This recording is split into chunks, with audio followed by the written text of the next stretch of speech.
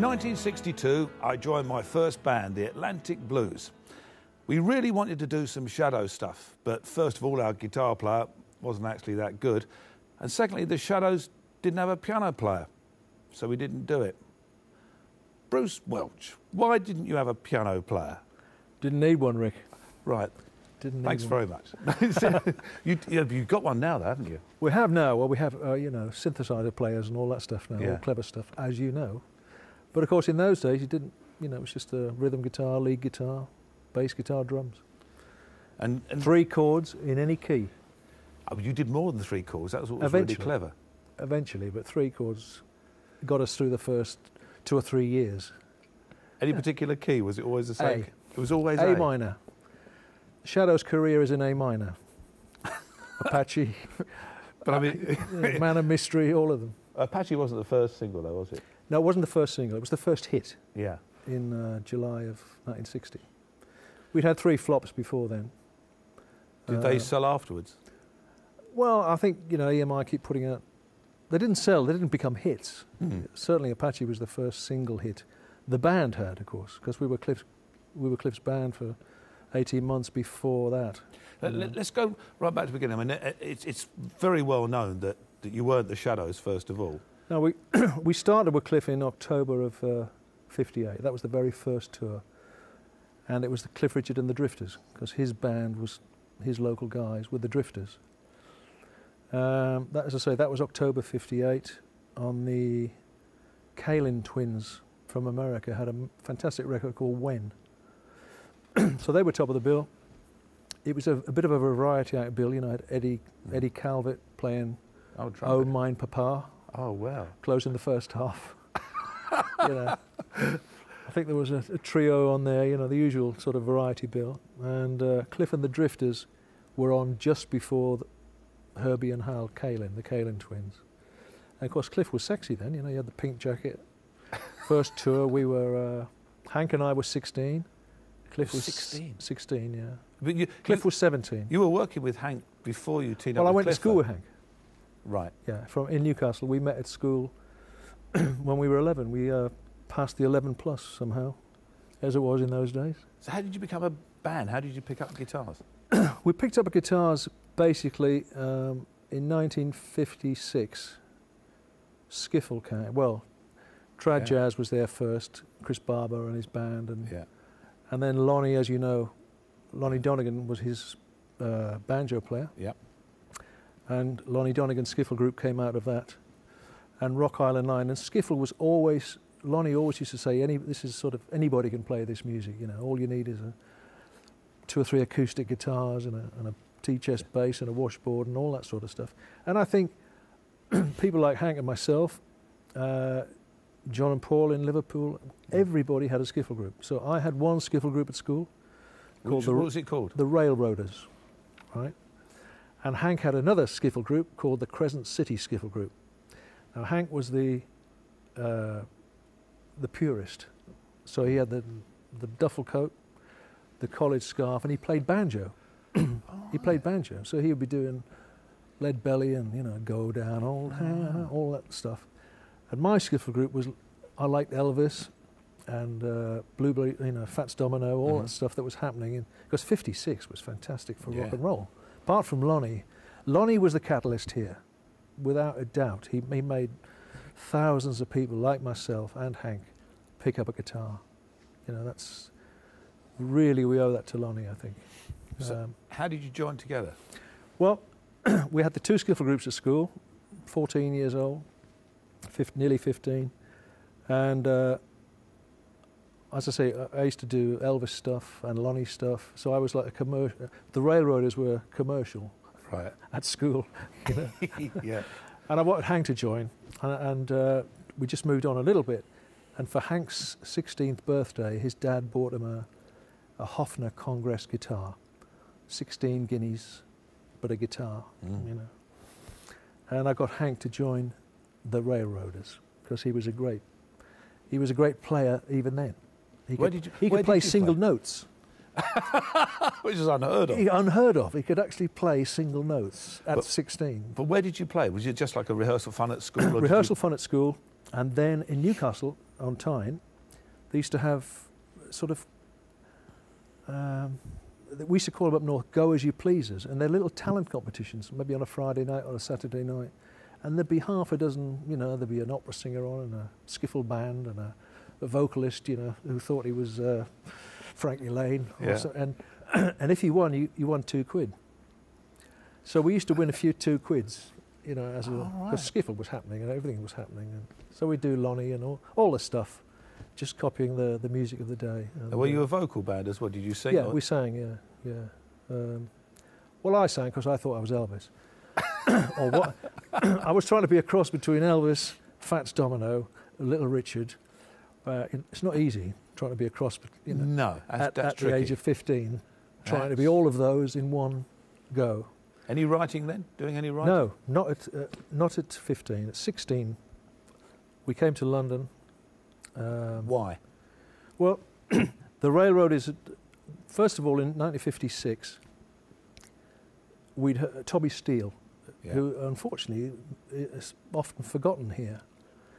Yeah. Tommy came out of a place called the Two Eyes Coffee Bar, and there was lots of publicity. This guy was a merchant seaman, came back, went to this coffee bar in Soho, was discovered by, I think, Larry Parnes and John Kennedy. Mm-hmm. We're going to make you a star, son. And Tommy said, well, you've only got 2 weeks because I'm going back on the ship. Anyway, all that sort of publicity was going in the Daily Mirror and all that stuff, you know. And somehow the railroaders heard about a talent competition in London, at Edmonton, in the Granada Edmonton. And you got rid of the Crescent thing that had gone. The Crescent City had gone because Hank had joined the railroaders, now playing single notes. Clever stuff. So we came to London. The band came to London, the skiffle group, for the weekend. The competition was on Sunday night at Edmonton.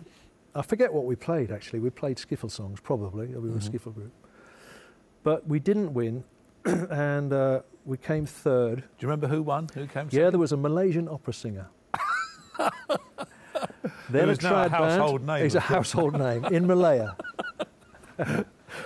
Then there was a trad band, you know, because trad was huge. Yeah. Then, you know, it really was huge.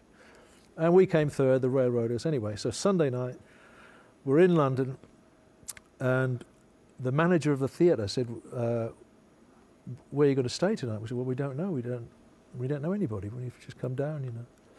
He said, big Scots guy was. He said, well, you must have someone. I said, no, we're just going to go, I don't know. He said, oh. And he rang someone. He rang, it turned out to be a landlady in Finsbury Park, Holly Park. Now, as luck would have it, how lucky can you get? This lady was a Geordie. Oh. And he said, I got a couple of Geordies here who got nowhere to sleep, you know, nowhere to stay tonight. And, well, they can come and stay with us, you know, stay with us. So Hank and I went there. The other two guys said, we're going home. The other two guys in the band, because we'd lost the competition, Hank and I said, we think we'll stay. Not knowing, you know, we'd left school. We were just 16, left school, and we went and stayed at Mrs. Bowman's in Finsbury Park, and we stayed with her for about 9 months. She let us have, she had an attic room with a little gas fire. Remember those gas fires? Yeah. You get the mottled legs when you sit in front of the gas fire. That's it. Excellent. I married one of those, you know. But so this good old landlady let us stay there, and this is April the 6th, I'm good at dates, April the 6th, 58. So we were 16. The next day we went to the Two Eyes, we found the Two Eyes Coffee Bar in Soho. And it was the coffee bar era. The whole of Soho was Italian coffee bars. In Newcastle on Tyne, we'd never seen a machine. You know the old machine, the coffee machine? Gaggia, whatever they call. Yeah. You know, frothy coffee, never, you know, couldn't afford it anyway. And the cheese rolls had little black bits on the top of the... Never seen in Newcastle, never seen them. You know. You do now. You do now, yes. Anyway, so we're in Soho, 16, go to the Two Eyes, and the Two Eyes was a place where everyone got up and sort of jammed with everybody else. Can I get up and do a couple of numbers? Can we sit in with you? You know, that sort of place. And everybody was going there, all the wannabes. I want to be famous, I want to be a rock and roll star, because Tommy had come out of there. So that's why we went to Soho. And from the first week of April till the end of September, we were at the Two Eyes probably every day. Did you get up and play? Get up and play, yeah. Hank and I were known as the Geordie Boys because we were from Newcastle. We had to tone down our accents because nobody knew what we were talking about. You know, well, where I am. It's like, oh, but Hank and I thought we were, you know, the Everleys, Elvis, Fats Domino. Any famous people in there at the time? Not famous, no.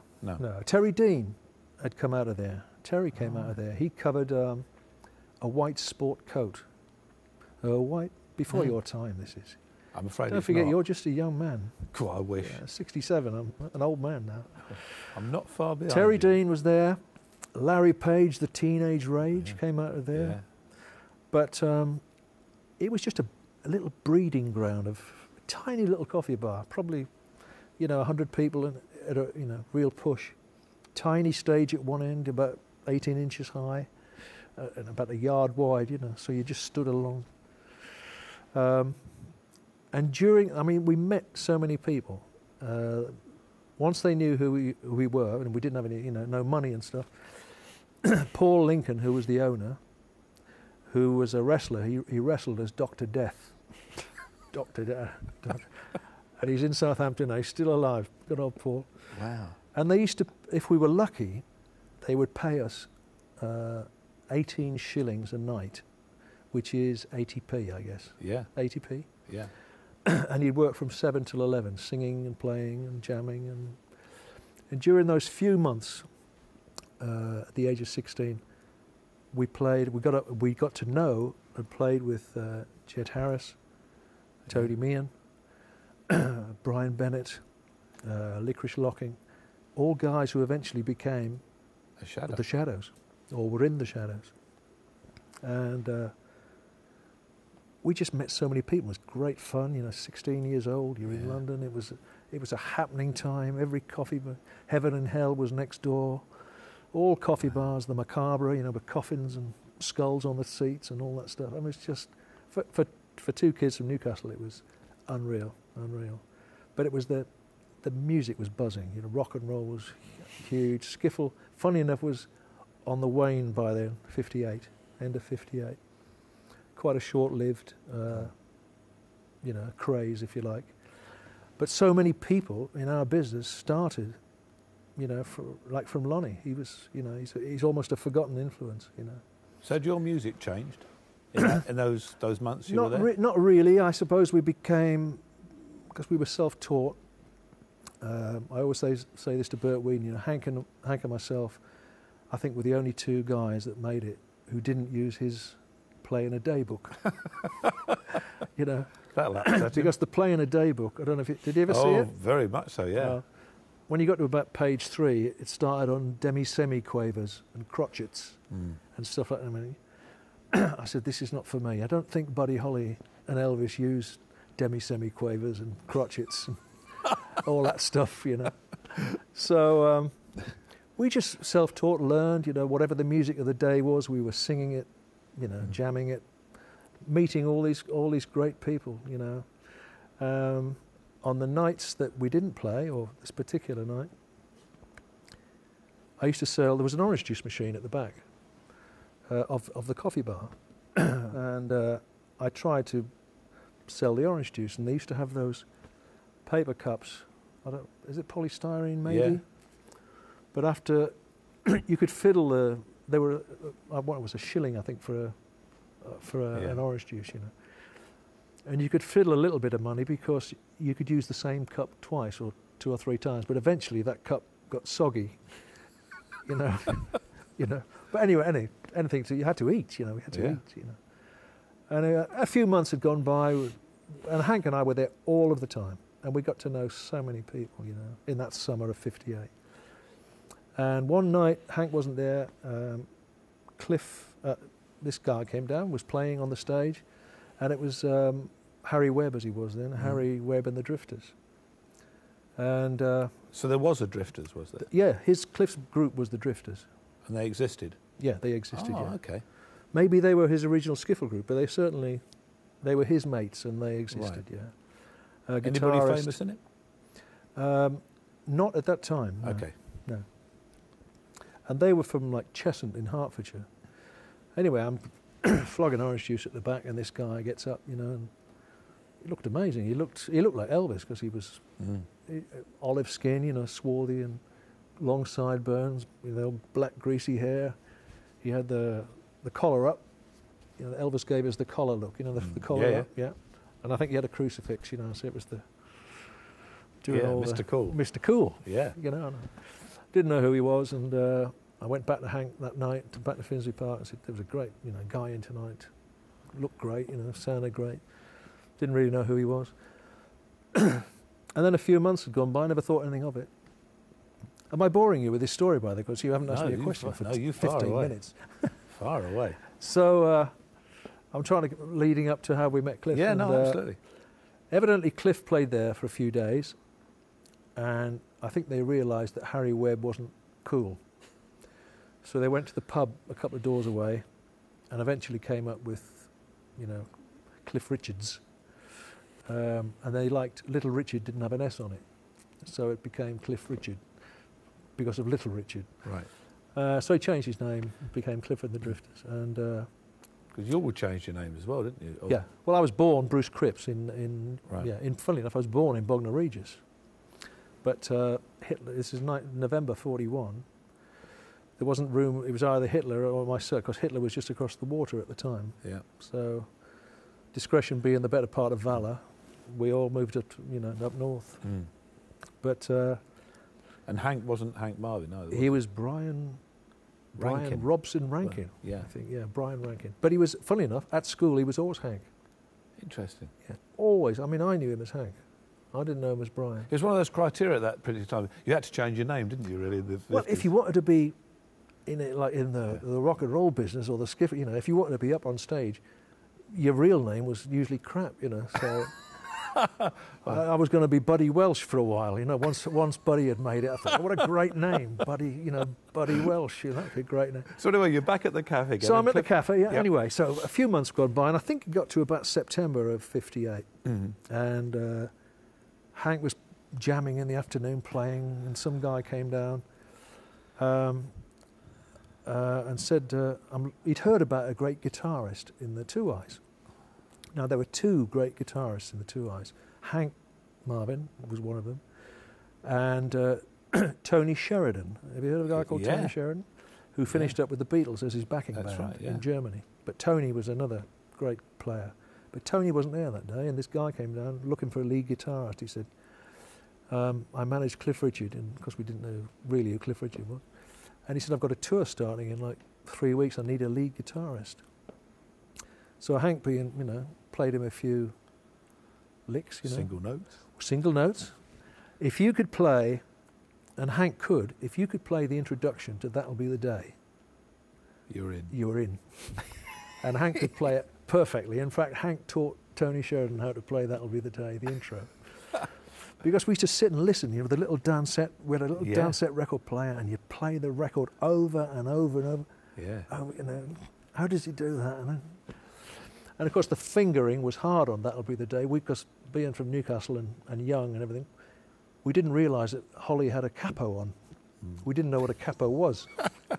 So Hank would be doing the stretching, the long, big stretches. Anyway, this guy said, played him a few licks, and I think My Babe and stuff like that, the old, and offered Hank the job. He said, great, would you like to, it's a 3-week tour. And Hank said, well, I'll do it if my mate can come. Wow.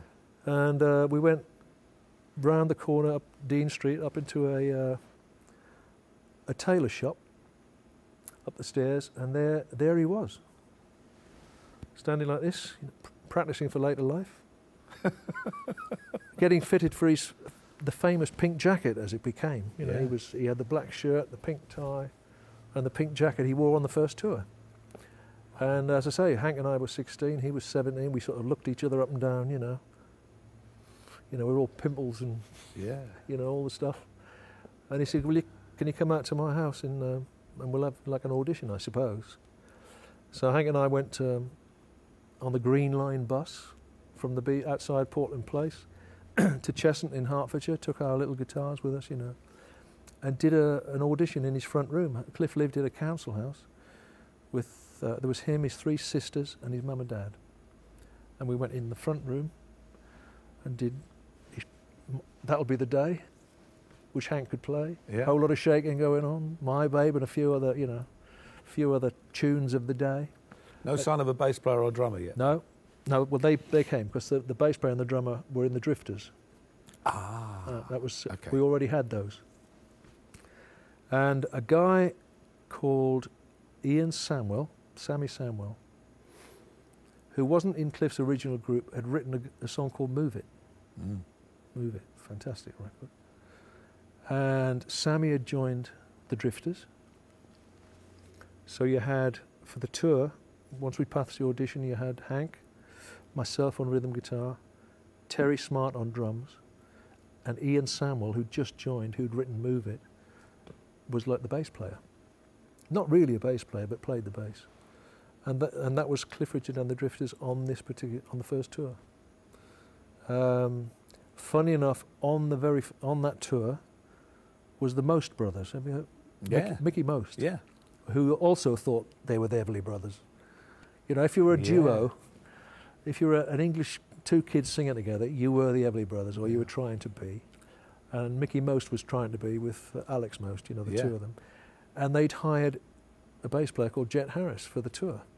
So Jet, who we knew from the 2 Eyes, and we'd played with during the summer, he was backing Mickey Most.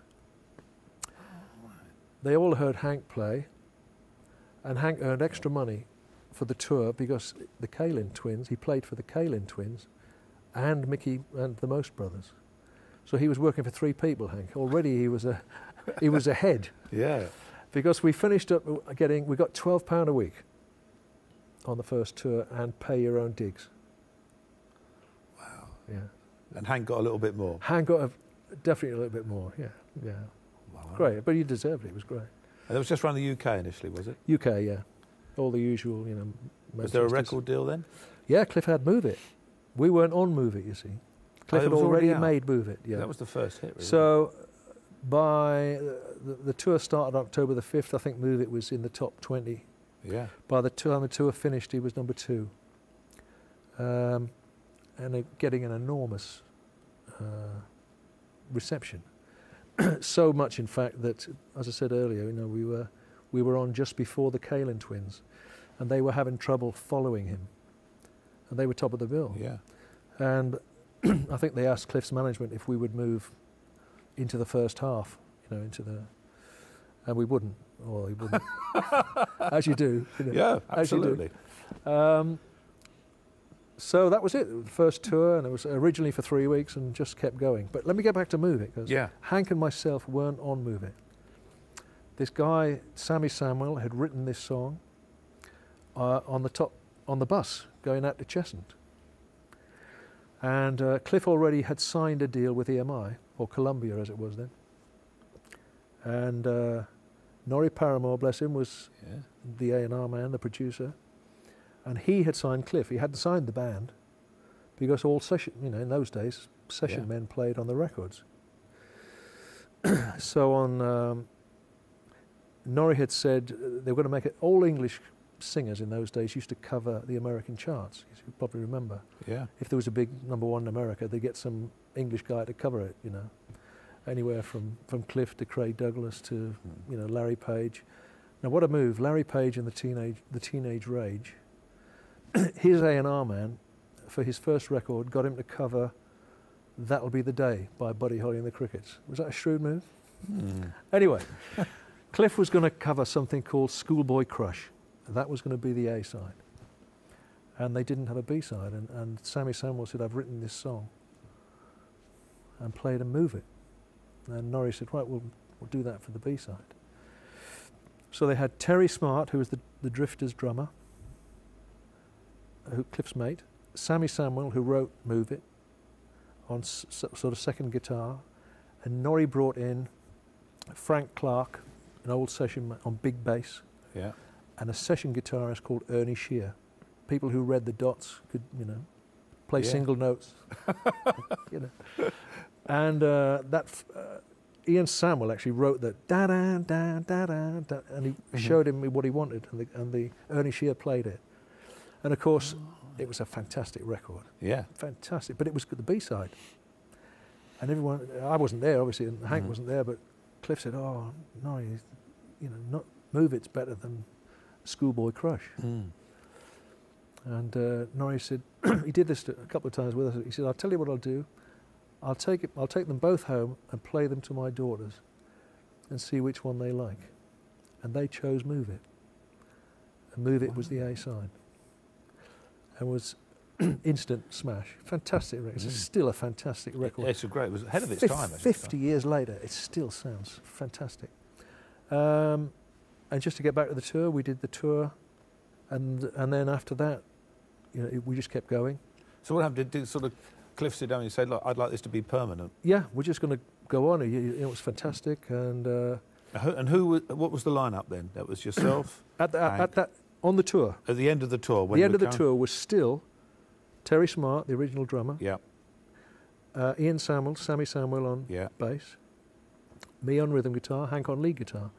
But during the tour, Cliff was listening. He listened to Jet Harris on bass, and Jet was the bass player. Played single notes. He was just a great player and looked great. He had an original sound too. He did, and Jet thought he was James Dean and looked like James Dean. Yeah. We used to call him the Vita Point kid. He used to dye his hair blonde. The old collar. Everybody used to put the collar up. In Newcastle, none of us did this. We owe this to Elvis. Everybody wore the collar up. And so Cliff said, I think he realised, to be honest, that Sammy, who was his mate, and written Move It, obviously wasn't as good a bass player as Jet Harris was. And so he asked Jet. It was very difficult. He asked Jet to join. He'd heard Tony Meehan had jammed with us in the Two Eyes. As I said, keep saying this, but Hank and I were 16. This kid, we were playing one night in the Two Eyes, and this kid said, "Can I get up and play drums with you for a couple of numbers?" We said, "All right." And this 15-year-old kid got up, and it was Tony Meehan. He was a fantastic drummer. And what we'd realised during the tour, because we were very experienced at 16, after 3 weeks' work, to be fair, and I'm not being nasty at all, Terry Smart had his limitations as a drummer. Yeah. Cliff was going to be huge. He wanted the best in the land. He wanted his band to be the best. So by January of '59, which is 2 months after we started, really, his mates left the band, left the Drifters. And then we had Hank Marvin, Bruce Welch, Jet Harris and Tony Meehan. They were the Drifters. And we played on various records up to Living Doll and stuff like that, hits. And then I told you earlier, we'd had 3 flops. Cliff was always badgering Norrie, saying, "You must sign my band, Norrie. You must listen to my band, sign them to a record deal," which he did. But we'd had flops. Anyway, we made a good record called Saturday Dance. It was the last Drifters record. And we tried to release it in America, or we were going to release it in America. And of course, we didn't realise it. There was a black vocal group who were #1 at the time, massive vocal group, the Drifters. And they put an injunction. They said, "You cannot use the Drifters' name." Oh, right. Because we've already a big vocal group.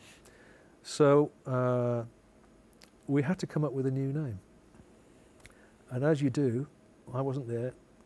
Jet and Hank got on their scooters and went out to a pub in Ruislip Lido. Ruislip Lido, yeah. Lido. And they sat there having a couple of jars and talking about the 4 Jets and the this and the this and the that and the that. And I think Jet eventually said, Cliff's always, when we work, Cliff's in the spotlight up the front and we're always in the shadow at the back. Why don't we call ourselves the Shadows? Excellent. And that's where it came from. So we owe it to Jet. Well, so overnight you became the Shadows? Overnight we became the Shadows. This is about probably of July-ish of 1959. So we'd only been in the Drifters for about 7-8 months, maybe, if that long. Now, you obviously moved from Mrs. Bowman, or whatever her name was, in Finsbury Park. Not at the time. Are you still there? Oh, yeah. 12 quid a week doesn't give you much in... Oh, that's true. Did she come and see you play? She did, yeah. Oh, We got her a free ticket. Wow. Yeah. But I think she realised we kept raiding her fridge in the middle of the night. Food was disappearing out of her fridge. So anyway, so suddenly we were the Shadows, yeah. Mm-hmm. Yeah. Which is mid-59. And it also became known as Cliff Richard and the Shadows, didn't it? It did, yeah. Because, well, we've been the Shadows, nearly 50 years now. Mm. So the Drifters was fairly short-lived. But that was the story behind it. We had to change the name. But you had a record deal on your own then, didn't you? We did, yeah. After much badgering by Cliff to Norrie saying, you should listen to my band, they're great, this, to that. And it was a good band. I mean, it was a good little band for the time. But I mean, he had two great players, Well, three great players, not me, but Tony Meehan was a great drummer. Unique style. Yeah. Hank was fantastic. He's always been a great player. Even at that age, he was a great player. Just inventive. What was unusual is an instrumental band. We became an instrumental band. Mm. We became an instrumental band. We'd had the first record was a vocal, Feeling Fine. Flop, didn't mean a thing. And we even did Oh Boy with it. We went on Oh Boy, doing Feeling Fine, the new record slot, Zilch. Right. This is Cliff's band, here they are, Zilch. So we thought, well, that's been a flop. Then Jet Harris wrote something called Jet Black, an instrumental, bass, dum, dum, dum, dum. Came out, Zilch, nothing. Then we made it, well, that instrumental's failed, let's do another vocal. Because we all thought we could sing, of course. We all wanted to be singers, really. Well, in fairness, you can sing. Actually, but, we didn't have voices and things. Anyway, so then we did Saturday Dance, which nearly hit the chart. And we're on tour. In those days, Rick, before you were born, we toured probably 11 months a year. We were on tour all the time. All of the time. Not doing a long... I mean, the top of the bill was probably 20 minutes, 25 minutes. But travelling on tour before the motorways, of course. Mm. The M1 wasn't open then. Yeah. I did do a bit of that. Did you do a bit of that? Yeah, I did a bit of that. So you're older than I thought then? I think I'm a lot older than you. You're very kind. I shall pass you a check in a minute. But go on, carry on. Yeah. Yeah, so where was I? Oh, yeah. 11 months of the year on the road. On the road all the time. And I've already forgotten what I was going to say. The Shadows. We're talking about the Shadows. You had the three flops. All right, so we're on tour. And there's a guy called Jerry Lorden on the tour. So this would be about April of 1960. And Jerry Lorden was a singer-songwriter, and he'd had a couple of small hits. He had, in fact, on this particular tour of April 1960, he was in the top 10 with a song called Who Could Be Bluer? Who Could Be Bluer? And he'd had a couple of small chart things, but he'd also had a #1 in America. He wrote a song called A House and a Car and a Wedding Ring, which was a big #1 hit. Anyway, he was a songwriter. So we're on the coach that we used to sleep on as well, sometimes. And we're all talking, as you do on the mates. We're on the way to wherever.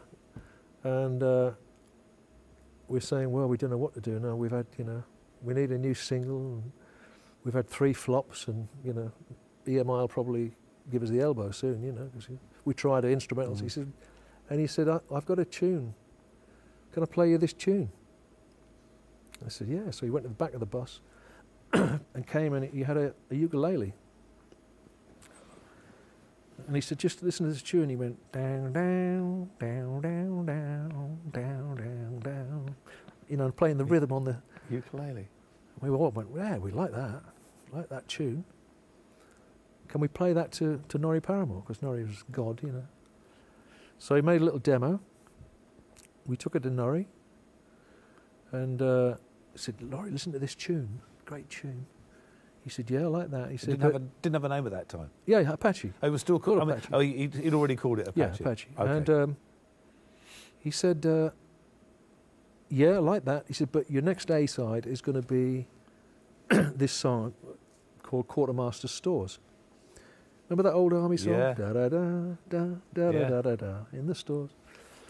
So we went, oh right, oh, okay. All right. Bear in mind how old we are, you know, Yeah. 17 or something, 18 by then, and so we did an arrangement of Quartermaster Stores, put that down, which was quite good. It was, you know, Hank had the Strat and the Echo box and stuff, and then we recorded Apache. I think take 3, you know. Why did he call it Apache, by the way? Do you know? Don't know. Oh, okay. Just, so we recorded the 2 tracks, and we went, wow, listen to Apache. I mean, it was at the time, you know, middle of 1960, June, July 1960. It was a new sound. And Norrie said, well, the thing is going to be the Quartermaster Stores will be the A side, and we went, oh, Norrie. It's like happening again. Yeah. Same thing with Move It. No, Apache's better than, you know. He said, tell you what I'll do. I'll take it home to my daughters. And he took Quartermaster Stores and Apache and played it to his daughters. And his daughters said, Apache's the better one. Apache became the A side. Did the daughters end up owning EMI? By No, they should have, I think, Yeah. in a way. But it was great. I'll tell you why Norrie was so great. First of all, he was a proper muso, you know. Yeah. He read the dots, all the stuff.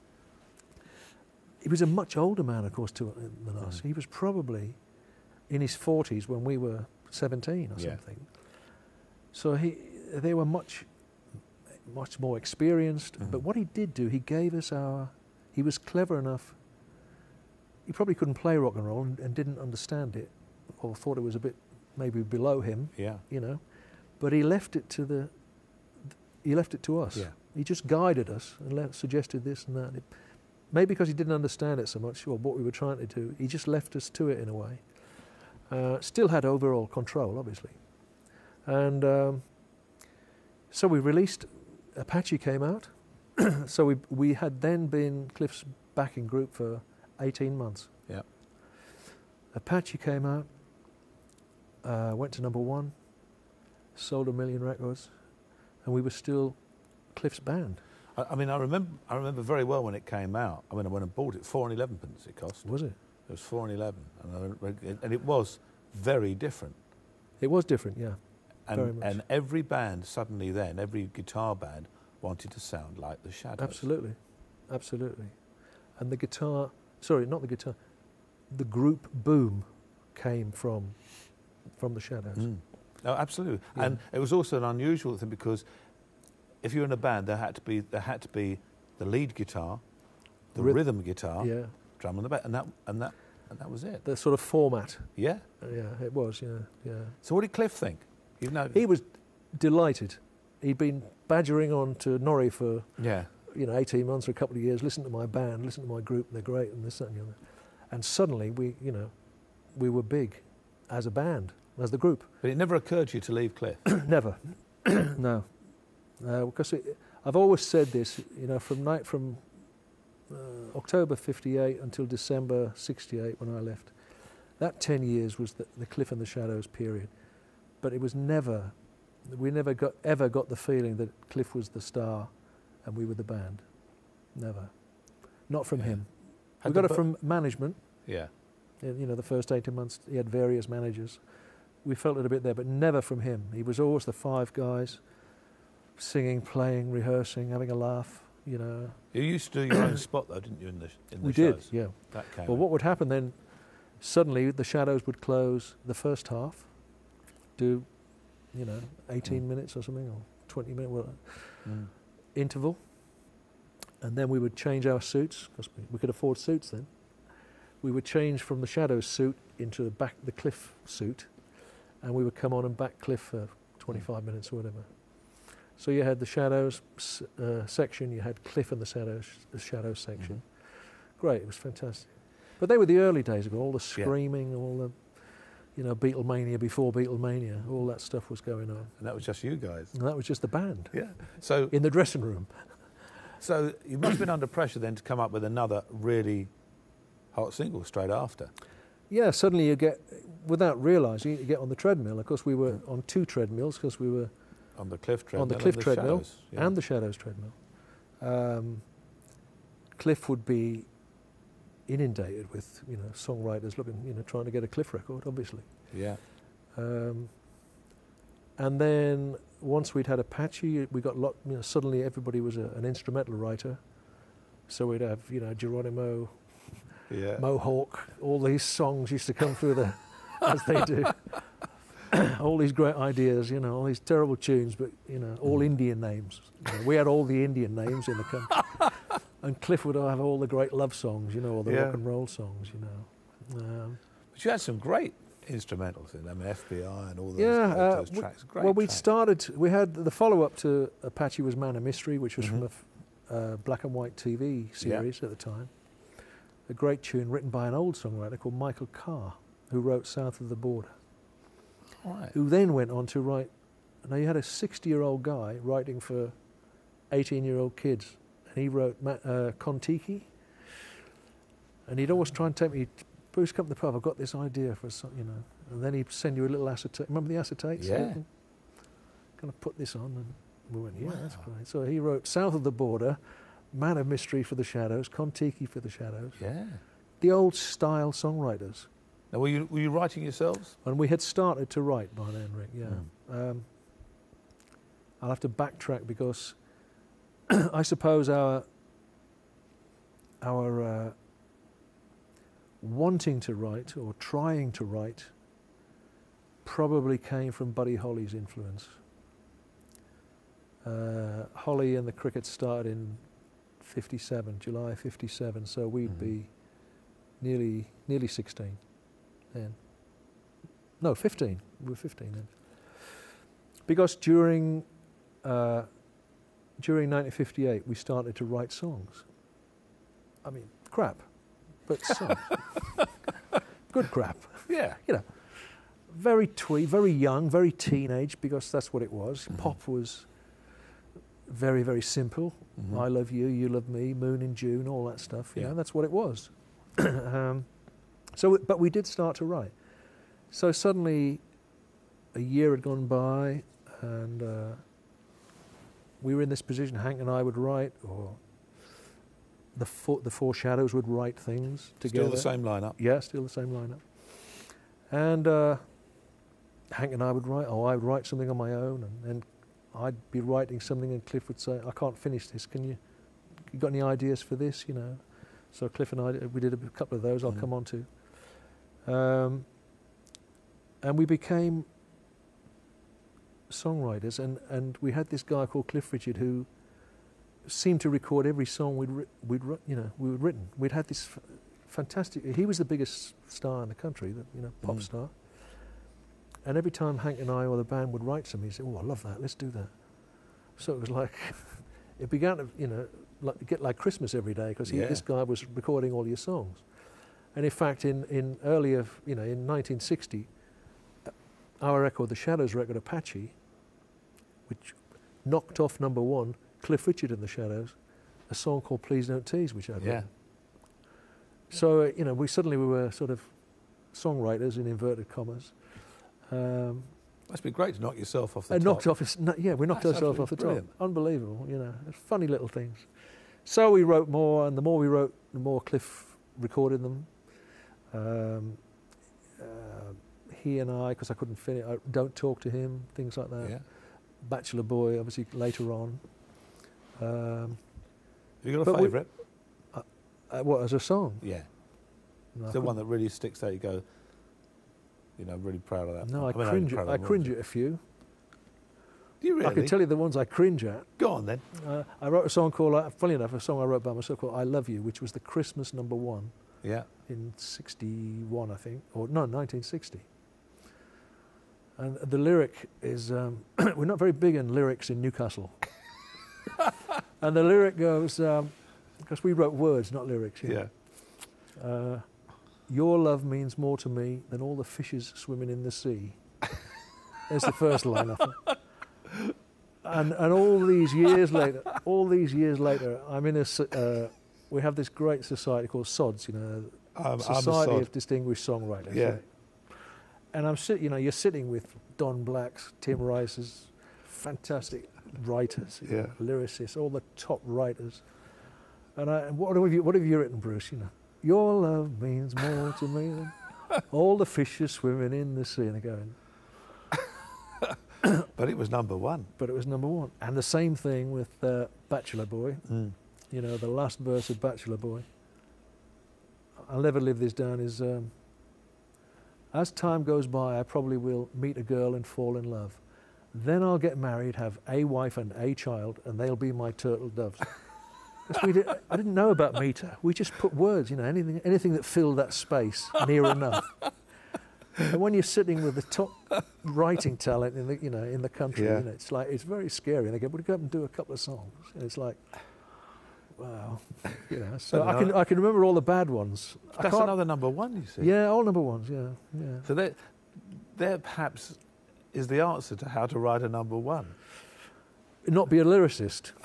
Well, I remember, I'm guessing it must have been about 65, and I was in a band called the Concord Quartet, and there was a guitar player called Jim Bennett, who's probably watching this. Right. And Jim he knew everything that the Shadows ever played.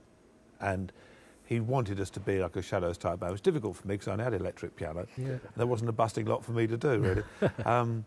But we had one particular Shadows LP, and there was one track on it that I loved, and I worked out a way of doing it on electric piano. We did it as the band. Not perhaps the most well-known of Shadows, Rhythm and Greens. Do you remember that? Yeah, we wrote it. Yeah. Yeah. And we played it. I think we were the only band that covered it.